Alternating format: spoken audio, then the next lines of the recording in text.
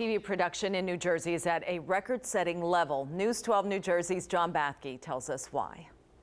Lights, camera, and lately in New Jersey, a lot of action. That it happens so quickly, it is a little bit breathtaking, I must say. Stephen Gorelick, the executive director of the New Jersey Motion Picture and Television Commission, says even he is surprised how quickly film and TV shoots bounced back after the pandemic work slowed down. A record $500 million or more to be spent this year. We expected that eventually it was going to happen, and we expect to exceed that number, well exceed that number in the years to come. New studios built in Kearny and Jersey City are laying the groundwork for a permanent industry in New Jersey, where proximity to New York, the local talent pool, and state tax credit make shooting in New Jersey more attractive.